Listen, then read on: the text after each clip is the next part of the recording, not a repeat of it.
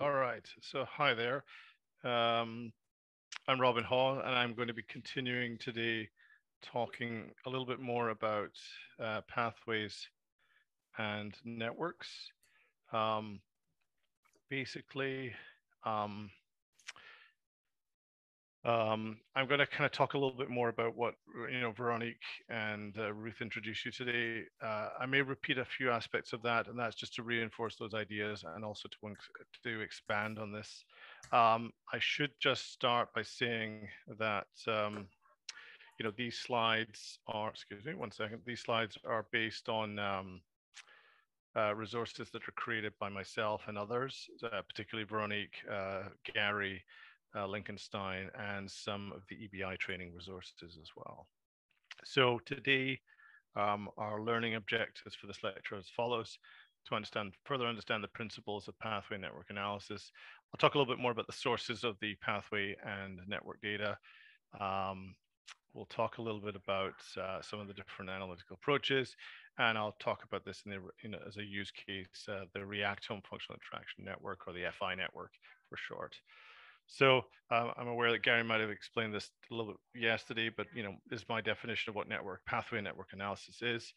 It's strange, even after 10 years of doing these workshops, I still think these statements still fit. I might even adjust them ever so slightly, but essentially it's an analytical technique that makes use of biological and molecular network or pathway information to further understanding of biological systems. Um, it still is rapidly evolving, I think, with the changes in high throughput data capture. Um, there needs to be there's always an application for pathway network analysis, and there are many different approaches that are available. Um, and I'll talk about some of them in a few minutes. Why do we do this type of analysis? I think uh, pathways and networks are very intuitive to scientists.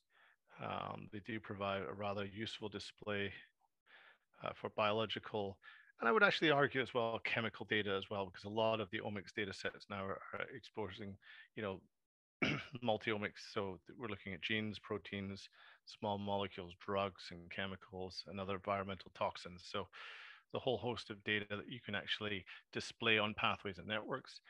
Veronica obviously and Gary were talking about how useful these types of analysis are for increasing the statistical power by reducing multiple hypotheses. For a lot of the tools out there, there's ways in which to actually automate the analysis. So when you're actually processing large data sets, whether you're using APIs or features built into desktop software, this can certainly make these analytical approaches much more efficient. And then pathway and network analysis satisfies a number of common use cases in biological research. Talks about identifying patterns in hidden patterns within your gene lists. A way to explain experimental observations. We can predict the function of unannotated or understudied proteins. I may talk a little bit about another project that we're working on in Reactome later that would best describe this. Also for pathways and network graphs are very useful in establishing a framework for quantitative modeling, and also assisting with the development of identifying molecular signatures. Here's a real world example. There's several groups that compose part of the Cancer Genome Atlas project, identified 127 genes, which they classified as cancer driver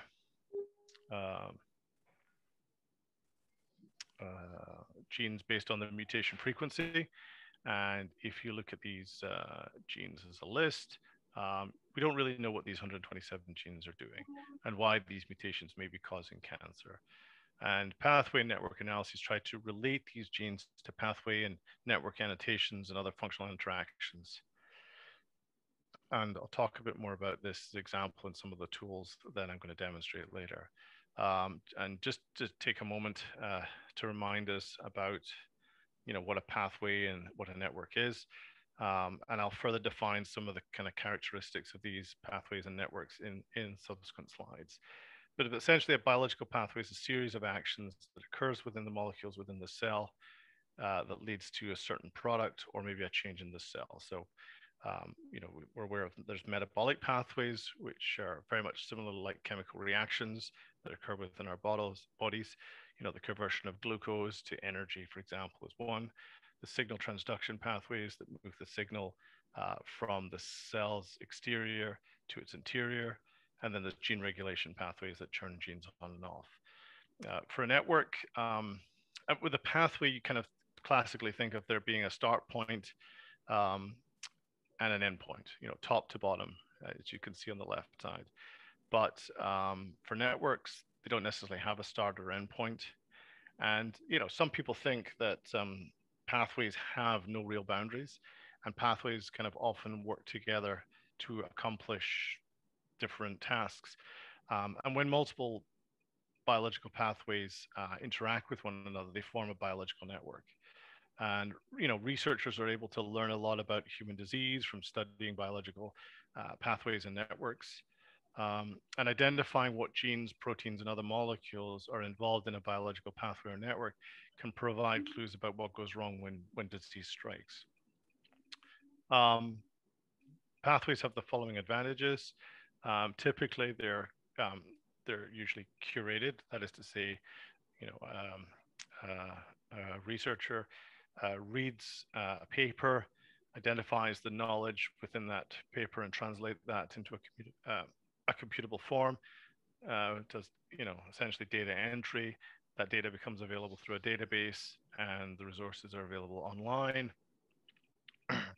Typically, pathways are a biochemical view of a biological process. You can capture cause and effect, and there's traditionally some form of human interpretable visualization, either a textbook-like illustration or maybe a more technical network view. And I'll describe this more shortly. One or two. Robin, sorry, I'm going to interrupt here. Yes. Can you give a quick definition of what curation is? Yeah, curation. Yes. As a former member of the international curation community and host of a curation conference. Yes, that's very true. Thanks, Francis, for the reminder. Co-host. Yes. Francis and I worked together to host a biocuration conference a number of years ago. And essentially, biocurator is an individual, and I would say that they're usually a postgraduate. They've got usually postgraduate qualifications, and they're typically, in the case of a biocurator, they have a biology background. Or they might have a background in chemistry, or some other science discipline. And obviously, over years we've been very experienced in reading papers and extracting information from those papers. And basically, a curator does is they read papers, they identify the information, and that information will be captured in a database. There'll be kind of like a web form or some tool that they use to capture that knowledge in the database. Now, a good curator will also review that information for other curators as well. That's kind of like a process of peer review. Some other organizations have an external peer review system, so that knowledge is actually reviewed. Just very much like a paper publication. And then that data is obviously made available online, either for download or through different web tools that are available. Does that help answer that? Yeah, I think it's I think it's important to state that there is such a job out there. So people with PhDs doing this kind of work. And yes. So that's another sort of avenue for people to think about, and then a good thing to do is to give an example of a specific database and how that varies from one database to another. So Reactome, which we're going to hear about today, recruits many biocurators of different types. Some are full-time, some are part-time. Right. And likewise, I used to work at GenBank at NCBI, and I had about 20, 25 curators there, and they're all sort of 95% like PhD level sort of scientists that worked on the mechanics, reviewing and curating and making sure that the there's a lot of things to worry about, like identifiers and understanding the data model of the database, Right. but also ensuring that there's a human sort of biological review that's going on in the process. So I think that's an important part of databases in general, and biological databases, be it pathway or sequence or chemicals. Yep. That there's this sort of human review that often takes place that's not taken into, people don't think about very much. No, and I think that's a very good point. I do come across that further down in my talk, but I will make it now and I'll repeat it again later. But it is a lot of manual curation it's human intensive. It does take time, but it typically, if it's done right and consistently, will create a kind of gold standard data set, which is, from an experimental biologist perspective, is like presumed. Actually, most experimental biologists using a database assume that takes place. It does. But it's not always the case. No, exactly. And you have to be careful about that. And I'll brush upon this later. But yeah, no, thanks for bringing that up, Francis. There are disadvantages of pathway databases. I kind of just mentioned one there. It's time consuming, but also our focus is it's smaller scale, and then sometimes in terms of the curation, there can be a sparser coverage of the genome. And certainly different pathway databases do disagree on the boundaries of pathways. And some of these disadvantages are met by people using networks. But continuing along, the kind of gold standard pathway databases out there are really like Reactome, which obviously I work for, but also there's KEGG and there's Wiki Pathways, these kind of like reaction-based pathway databases where the unit of the pathway itself is essentially the reactome, where each node represents a biomolecule and each edge represents the conversion of one or more biomolecules into another via a reaction. And we can use multiple entity databases to reference and describe these different molecules. And we can use things like gene ontology terms, and PubMed citations to kind of explicitly describe key elements of that reaction. And then obviously these kind of reactions become modules or like big building blocks, kind of fixed together like jigsaw pieces to build that pathway. Now, one other good pathway resource out there is KEGG. It's probably like the kind of focus on other types of knowledge capture. So it is actually a collection of biological information. Obviously, it's a manually curated resource, but it doesn't just focus on pathways. Now, the KEGG pathways themselves do contain information based on the genes, proteins, molecular interactions and other reactions associated with multiple organisms. Probably it's one of the few databases that captures a whole host of species. Reactome and Wiki Pathways are a little bit more focused. Now, that does raise a question. How can you manually curate hundreds of pathways across hundreds of species? And the answer is you can't. So you're going to fixate on a handful of key organisms. It could be bacteria, it could be human, it could be one of the key model organisms, which you'll manually curate. And you'll use a process called using orthology prediction. And that's based on the fact that proteins or genes and proteins are conserved across species. And you will build up a model based on conservation that you will basically take your, say, for example, your human pathways, and you will project that information based on orthology data into another species to create a predicted collection of pathways. Sorry, Robert. Does the KEGG database, which is out of Kyoto, for those people that don't know, yes. It used to be that it would not be really good at separating sort of, it would mix up multiple organisms in one pathway. Does it still do that? they still have a kind of reference pathway, which could be considered like a kind of a hybrid pathway. Okay. Clearly, when you're when you're looking at some pathway databases, we always talk about the evidence of the source of the interaction. And then, for example, in Reactome, even though we're talking about a human pathway, certain interactions are only been only ever demonstrated in mouse. Yeah. So we can infer that basically, I mean, that the chances are that that mouse reaction does occur within the human cell, but we have to just basically say, look, this is where the evidence lies, and we will make a prediction, strong prediction, I would say, um, and we will clearly label that. So when you're navigating through the human pathway, you'll see that information. It's not as clear, I think, in KEGG, the distinction between what is human and what is mouse Mm-hmm. and what is rat, for example. Anyway, they do provide these kind of nice, simple pathway diagrams. Green boxes represent the proteins. The white boxes represent the genes. You can have these, encapsulated pathways, pathways that are maybe, embedded within another pathway, just here like a map cycling pathway.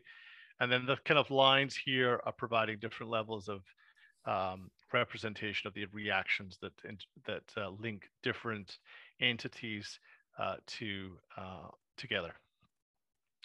Now, React, on the other hand, unlike KEGG, which is licensed, is open source, open access pathway database.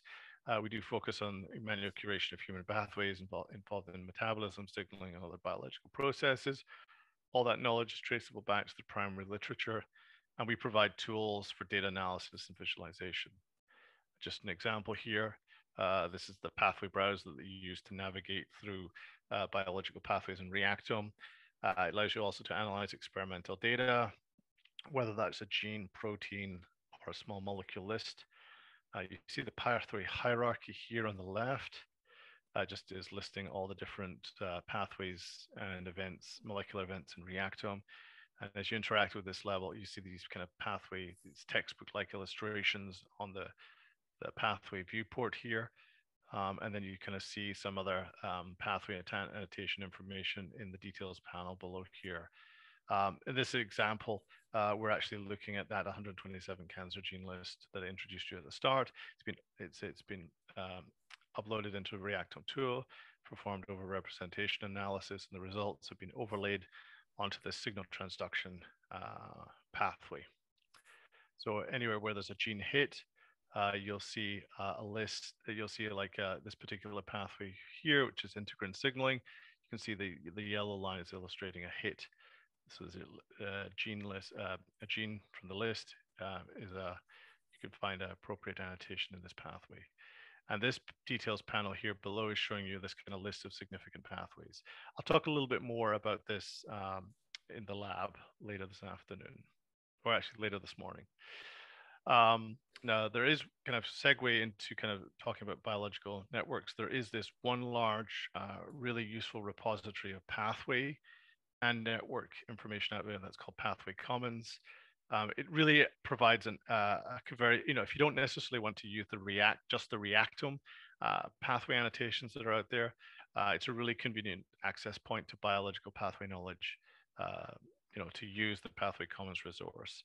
You can search, visualize, and you can download a whole host of pathway network information there. So moving into kind of talking a little bit more about biological networks, many different types of information can be represented in the networks themselves. I think Ruth did a very good overview of this yesterday.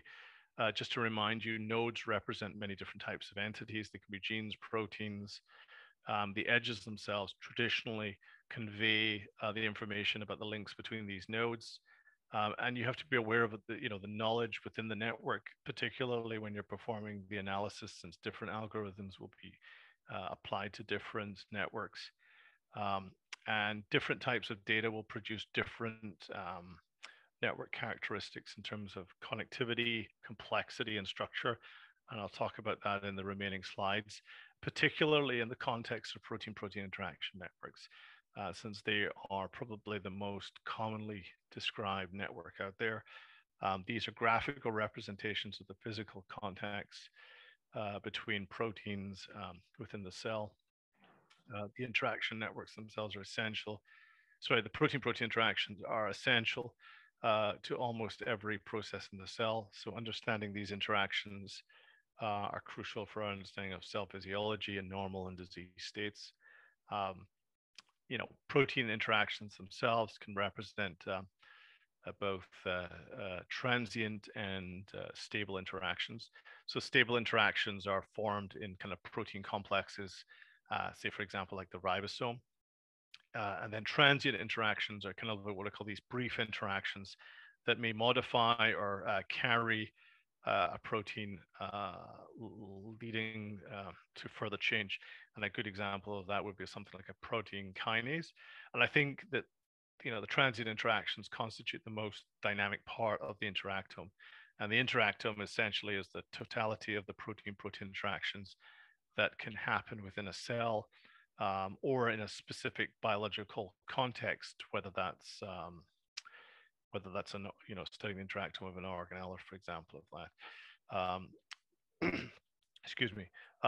And the development of large-scale protein interaction screening techniques has created a kind of large volume of interaction data that's available through a variety of different molecular interaction databases. And traditionally, the kind of first step in performing protein-protein interaction network analysis is, of course, to build the network. And there's plenty of different sources of protein-protein interaction data. You can source that data yourself from your experimental work, and you will potentially choose how that data is represented and stored. You can also extract the information from the literature, either manually through your review of these publications, or we traditionally, and probably the easiest way is to actually derive the experimental data from a host of different protein-protein interaction databases, because their job has been to extract, just as we were talking earlier about the curation process, to extract those protein-protein interactions from the experimental, with the experimental evidence that's been reported in the literature. And I've listed some of the different protein-protein interaction sources that are out there. And they capture a great deal of information about the interactions. And, they may differ a little bit in terms of the quality of the data that they capture, the amount of metadata that they store, maybe the species that they're actually focusing on, whether that's human interactions, mouse interactions, or yeast interactions, for example. And just one second. It's obviously, as a user of interaction data, you have to be aware of where this data comes from, because no single interaction database. Excuse me one second. Okay, sorry about that. My son is in class today. You okay? Okay. Sorry about that interruption there. So sorry, where I was talking about being aware of the source information. So is there one database that has everything? If you're about to answer that question. I was going to say that I think that truly, I think, databases that I've worked off in the past, used to have very large, they'll remain nameless, have have usually had like a large quantity of data. It depends on the organism you're interested in. If you're looking at human data, I would say Intact and Mint have quite a large amount of interaction data, but they're primary sources of interaction data, and you have to look at some of the times you have to look at the websites that aggregate a lot of interaction data from different sources. So does Intact aggregate things from Mint? Intact and Mint do aggregate from part of this IMEX, which I didn't explain, is this international collaboration of researchers of interaction databases to kind of exchange interaction data. And they're supposed to provide, they're supposed to manually create their own data, but also provide, data from the other sources as well. And, I haven't done a comprehensive evaluation of how each of these different partners does actually aggregate data from the other sources. But, some sources may not necessarily focus on human data. They could be focusing on yeast data and so forth, or data from Arabidopsis. So the point I'm trying to make is it's sometimes important for you to combine data from multiple sources. And you have to consider like what type of data they're capturing so that you're avoiding things like redundancies or inconsistencies within that data. Because as much as we like to think that a lot of the data is correct, and most of the time it is, and we put quality control measures in place to actually to confirm the information that's being described is accurately capturing the right molecules and such, there can be some mistakes. You know, it does occur. So Sabri asked an interesting question on Slack about if you know of any AI projects where they'll be extracting information from publications in the literature in general to include into certain databases. I should know about this, and I can't think of any off the top of my head right now that are AI space. There is like text mining type of approaches that I'll talk Mm-hmm. about in a moment. In fact, it's probably the next slide, if I actually can move on to that actually right now. Okay. There are resources out there that are using text mining as a way to extract knowledge from papers automatically. And are they looking at deep learning techniques? I would say yes. Off the top of my head, I can't think of any resources specifically doing this right now, although I should better be able to. I could look into that and actually But provide that. I think that's probably something that a lot of I think text mining plus whatever tools, machine learning type tools become available will definitely support and help the biocreation activities across the board, not just for Absolutely. interaction. Yeah, Yeah. not just I for mean, creation. Yeah. yeah. I mean, I think there. Yeah. I mean, I think I'm trying to think specifically of AI specifically for pathways, and the answer is probably yes, there is, but it's not yet available. I know the Chan Zuckerberg initiative. There's a resource called Meta that is mining data from publications and making that data available. There's a Also, within Gary's lab, there's a project called Factoid. It's not, and it's yeah, AI assisted, meaning that you want to give the person who's done the publication, you want to yeah. sit their interaction kind of thing and have them curate it for you. It's a mixture of AI and involvement by the authors. So there are different types of tools that are trying to be developed. Perfect. Thanks, Ruth. Yeah, um, there are different organizations out there that are using, you know, deep learning, deep mining techniques to, um, you know, capture different types of information that are being generated from high throughput experiments that are like, or information that is published in the literature. And we're looking particularly right now at variant annotations and their relationship between those variants and particular How it could disease affect the states. interactions and stuff like that. Yeah. Yeah. So I think AIs are certainly going to be like very important tools for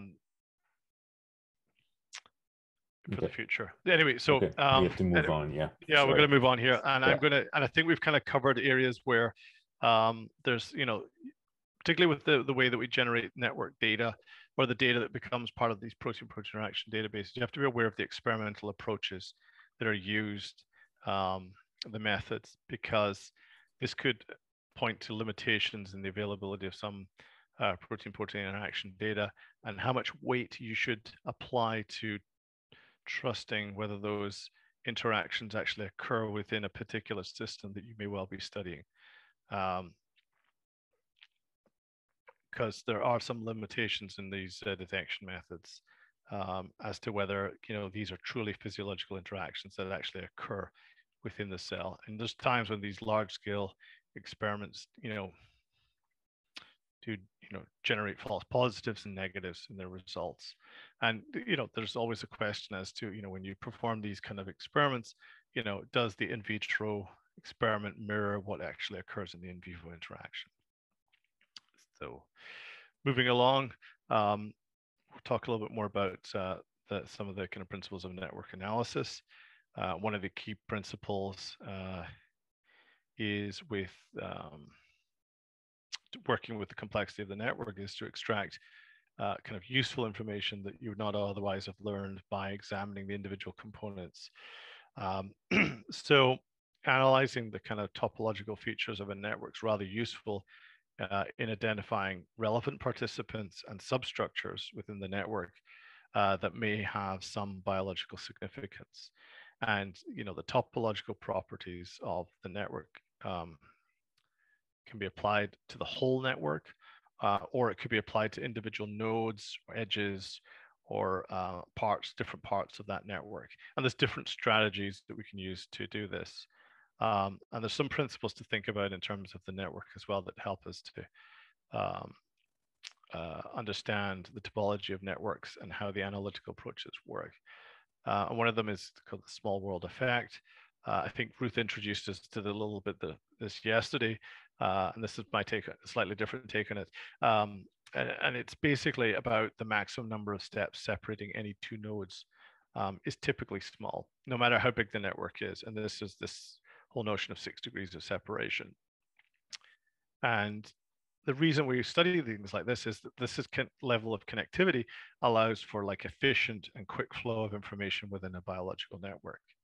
But it does pose an interesting question, and that is, if a network is so tightly connected, why doesn't perturbations in a single gene or protein have a more dramatic consequences for that network? Because biological systems are extremely robust and can cope with relatively a high degree of perturbation within single genes or proteins. And in order to explain this, we need to look at another fundamental property of protein-protein interaction networks. This is what we call scale-free networks. So this basically is that number, the majority of nodes in a scale-free network have only a few connections to other nodes, whereas some nodes are connected to many other nodes in the network. So basically what this allows is if there's failures that occur randomly within the network, the vast majority of the proteins that are within a small degree of connectivity, the likelihood is that hub, the larger interactions would be affected is small. So basically, if you see, if we looked at an interaction just between, say, for example, this node here and this one here, say we lost this interaction here, this node, sorry, you would potentially lose this interaction. But you'd still, this major hub here would still have all these other interactions, and the rest of the network would be unaffected. But if you start losing some of these kind of hubs, these larger hubs here, say you lost this one, the generality is the network will not lose its connectiveness because all these other hubs are still performing, these other interactions are still occurring. So this might not necessarily affect the remainder of the functionality of this network. But again, when you see major failures in other hubs, then you're going to see the appearance of more isolated graphs. That is to say, this may become an isolated graph over here from this and this and so forth when you start losing these interactions. Essentially what we find is these hubs are like enriched with essential or lethal genes. So for example, like cancer-linked proteins are hub proteins like P53 or EGFR or P10, for example.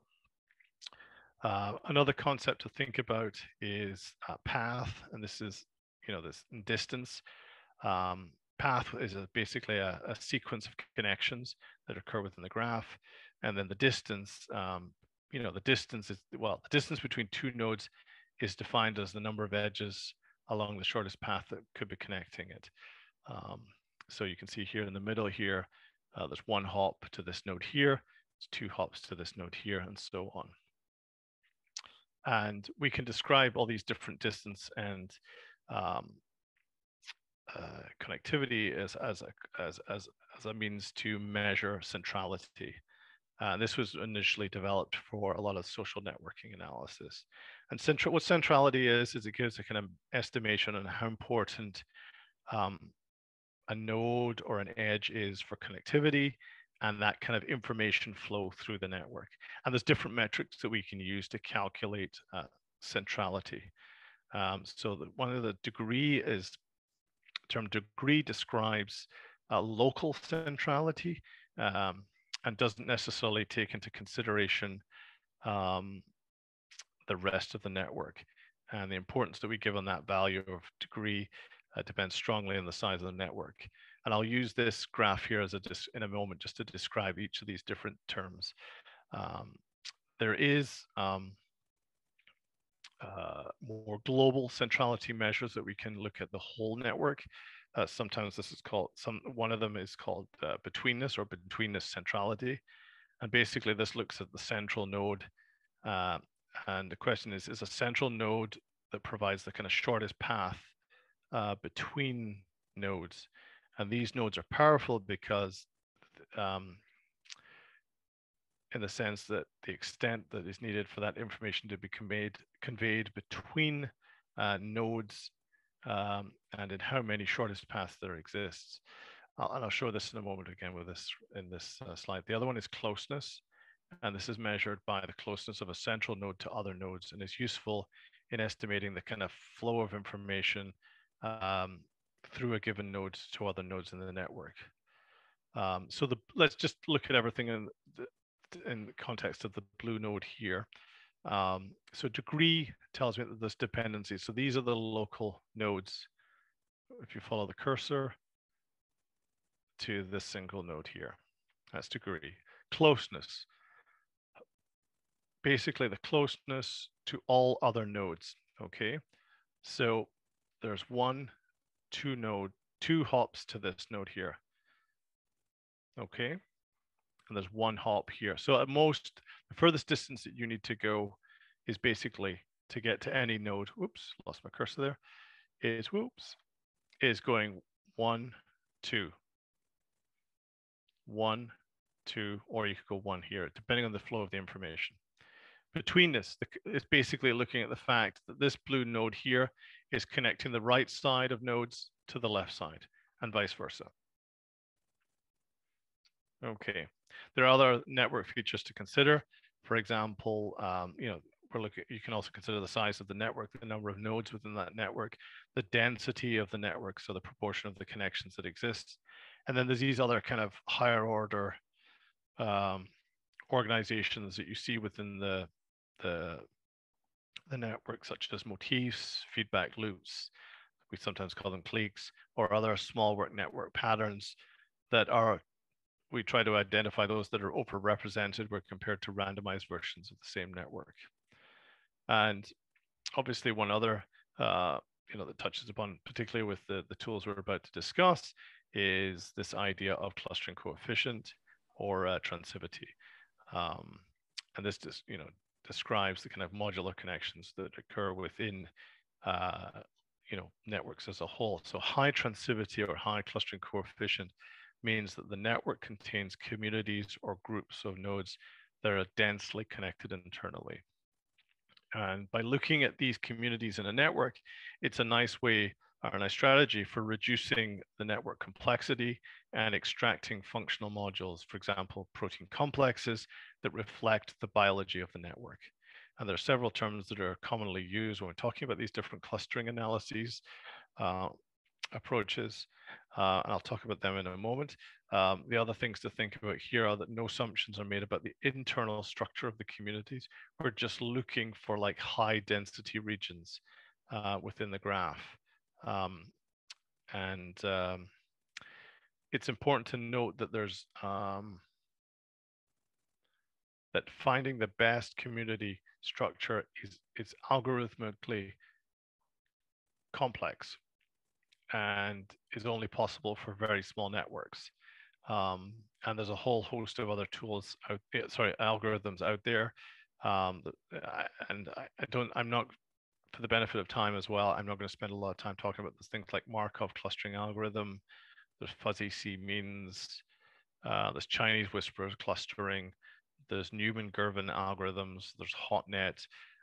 There's a whole different approaches to identify basically within these larger networks, these modules of tightly connected genes, from which you can then perform annotation enrichment analysis to kind of label these modules, these pathway modules. So annotation enrichment analysis, obviously Veronica and Ruth talked about this earlier the other day. It's not strictly speaking a network analysis tool, but it is one of the more important methods to understanding the biological context of protein-protein interaction networks.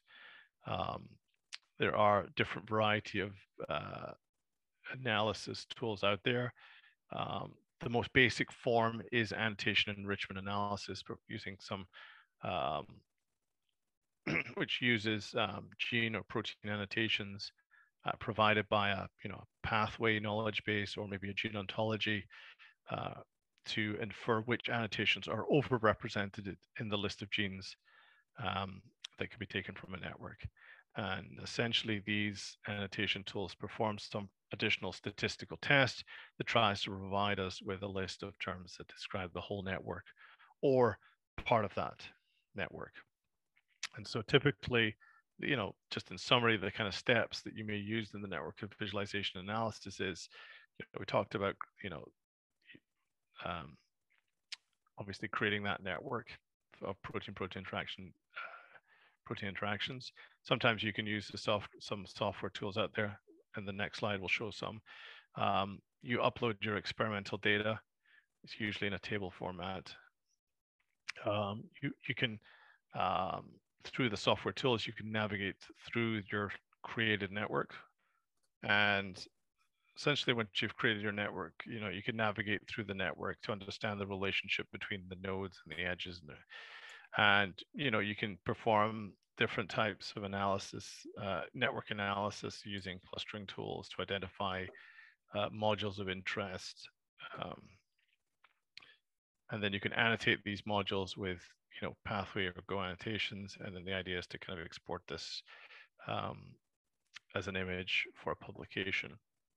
Most of the tools, obviously yesterday, and we will continue today, we'll focus on using Cytoscape, but there are other open source, tools out there for, for network-based analyses. A lot of data science is now focused on R and bioconductor, and even within there's a number of different, a lot of data analysis workflows are actually already established through R and bioconductor for bioinformatics analysis. But I think there are other graph-based tools that are out there to explore data. But I think majority of people focus on things like Cytoscape just for its ease of use, and also the fact that it does provide programmatic solutions for scripting and data linkages, and linkages between the platform and some of these other, R platform, for example. But, there are different tools. Your needs could be different.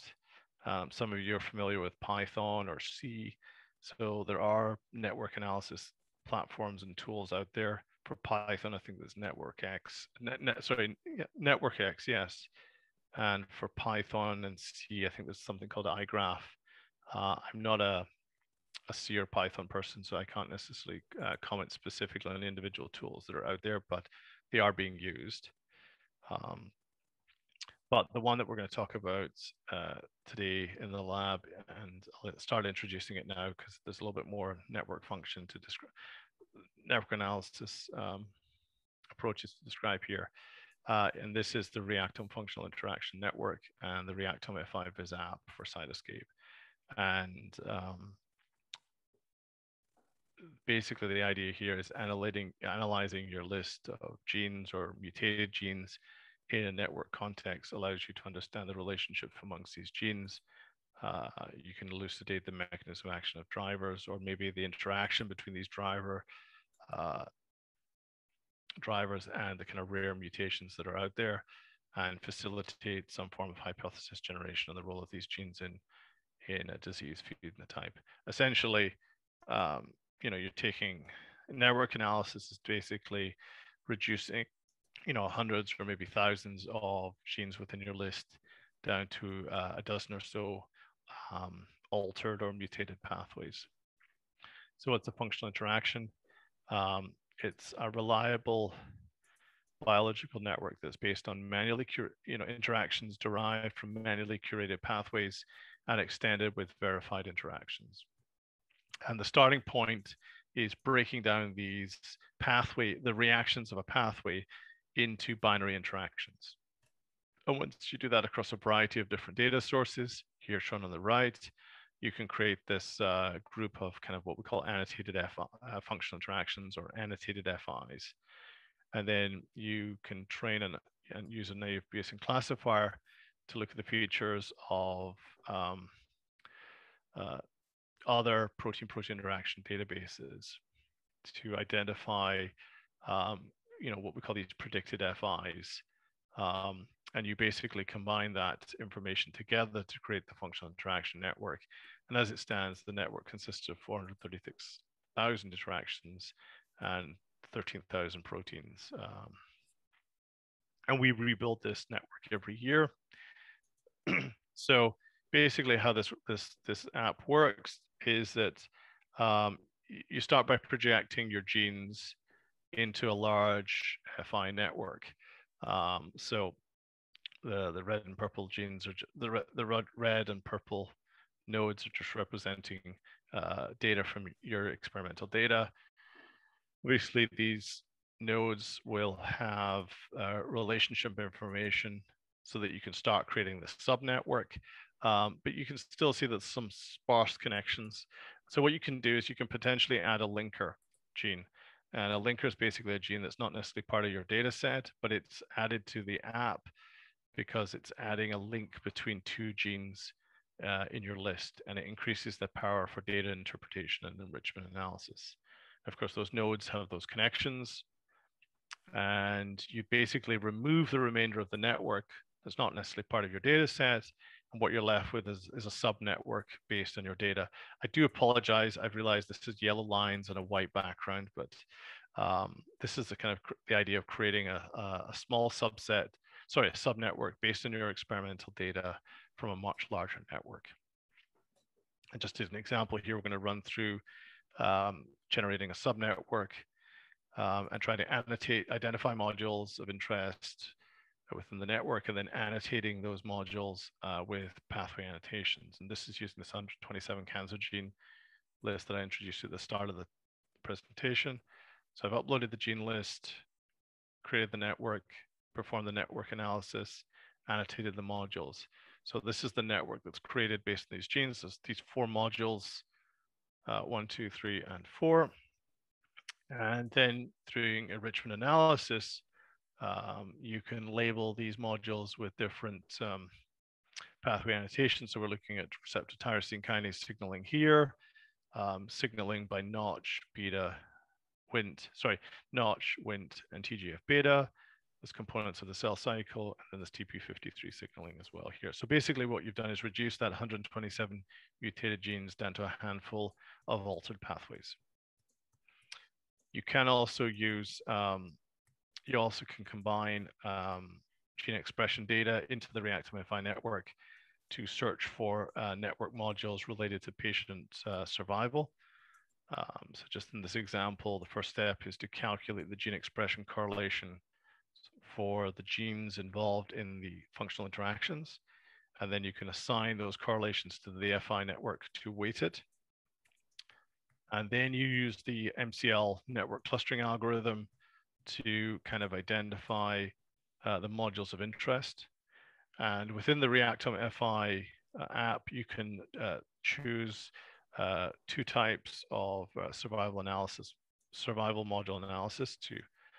There's one called Cox proportional hazards, and the other is called Kaplan-Meier. And in the case of the Kaplan-Meier analysis, samples are basically divided. Clinical samples are divided into 2 groups. In this case, it's based on expression values.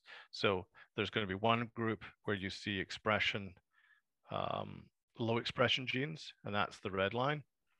And then the other group is high expression genes in the module.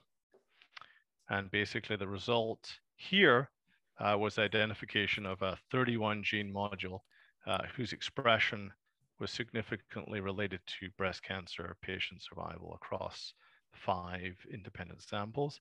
This module here is actually involved in the cell mitotic apparatus assembly.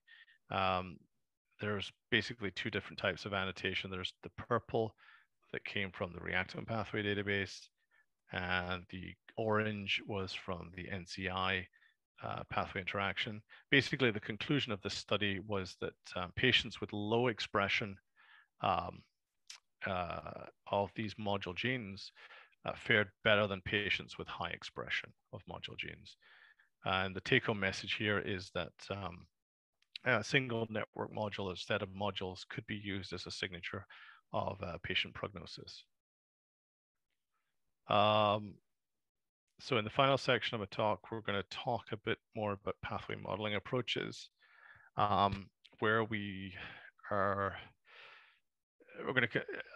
I will talk a little bit about pathway modeling. It can also be sometimes referred to as network-based modeling as well. Essentially, there's different computational approaches for modeling pathways based upon either this network-based method or mathematical modeling.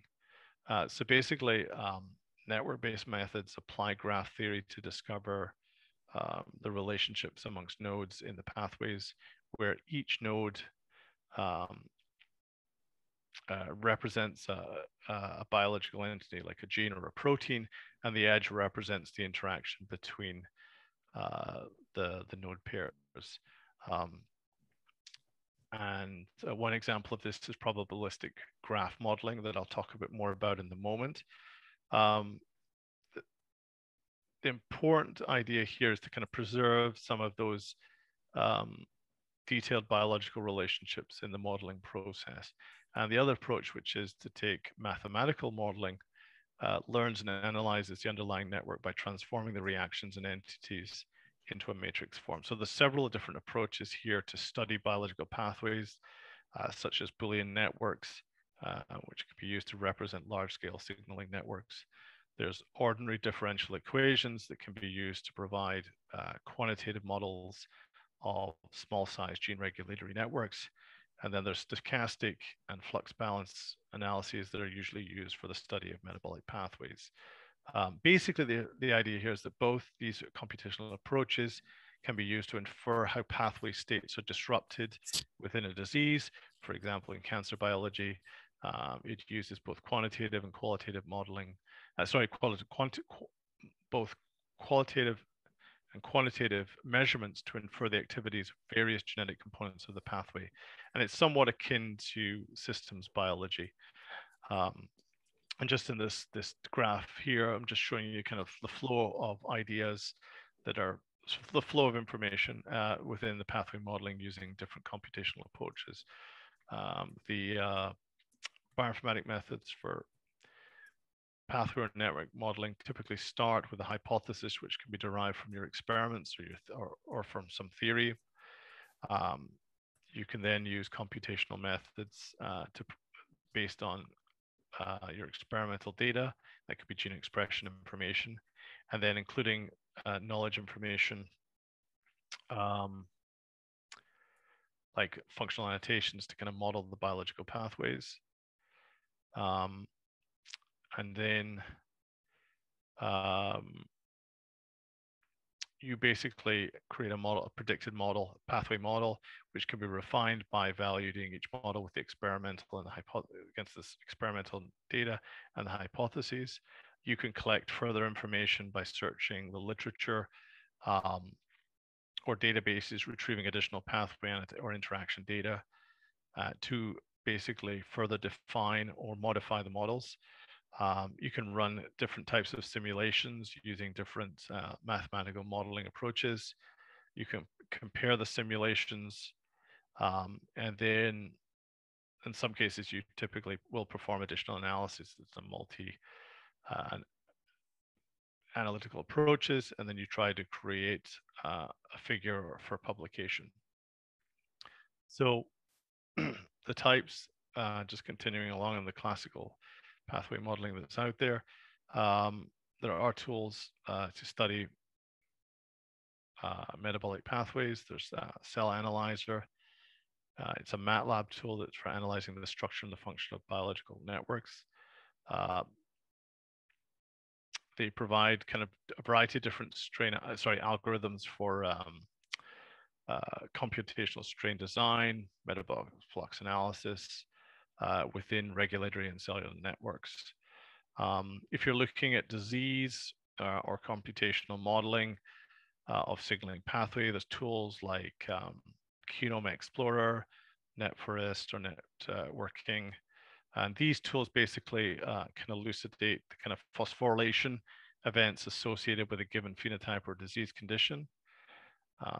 And then if you're looking at things with like gene expression studies, there's tools like Arachne that allow you to process microarray expression data to model regulatory networks in mammalian cells. And then there's a whole host of other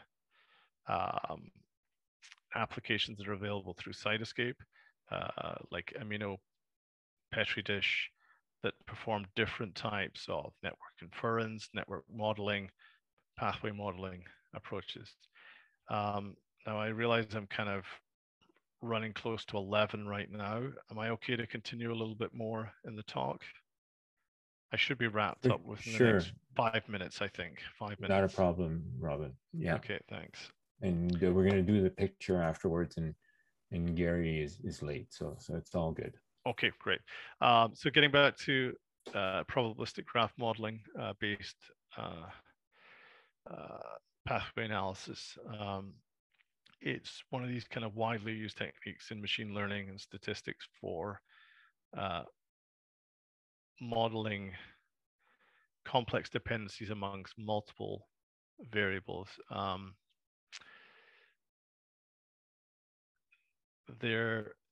the idea here is to integrate multiple molecular alterations to yield a list of altered pathway activities. So the idea here is to apply multiple omics data types to understand more about maybe a single patient or a group of patients. If you have cancer, in this case, we're just using this as an example as cancer network analysis. And they'll use methods such as naive Bayesian. Sorry, I was going to say naive Bayesian classifier. That's wrong. I should say the methods that are being used are Bayesian networks to learn the cellular networks, to generate cellular networks from gene expression data. And the goal is basically to integrate multiple data types into the model to find significantly altered pathways and to link pathways and their activities to patient phenotypes. That's what I was trying to say. So Paradigm is a factor graph framework for pathway inference using high throughput genomic data. The first step is to kind of convert a typical pathway into a factor graph. So we're just using this this individual rather simple reaction step here. And it's expanded initially into 4 nodes, 1 to represent gene copy number, gene expression, protein level, and protein activity. And a small fragment of the p53 apoptosis pathway is being shown here on the left, and then on the right is the converted factor graph. And this representation allows us to model many different high throughput data sets, such as gene expression data,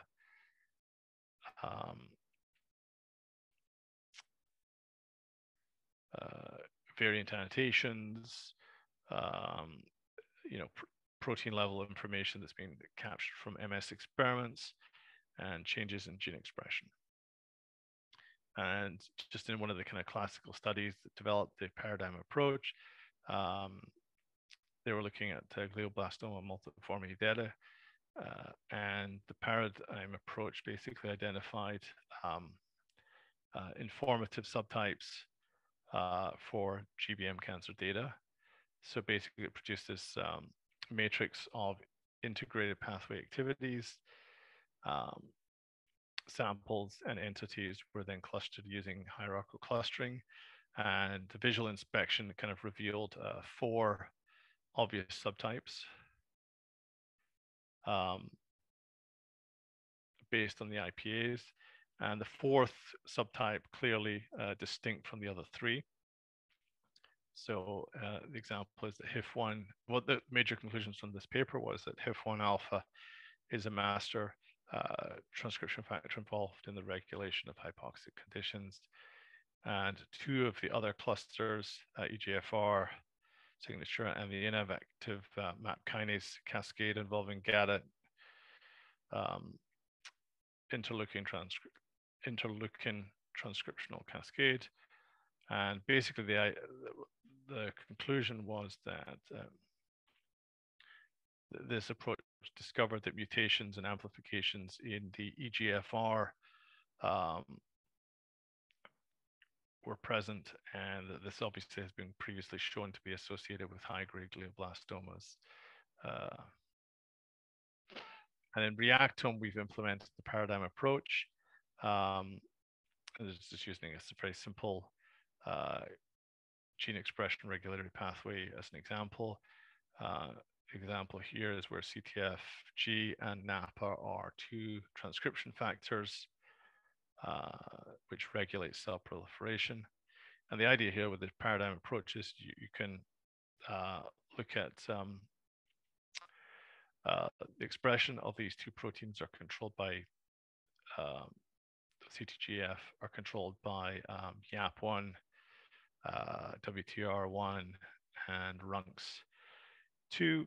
And basically, by taking this PGM approach, we can ask questions by converting Reactome.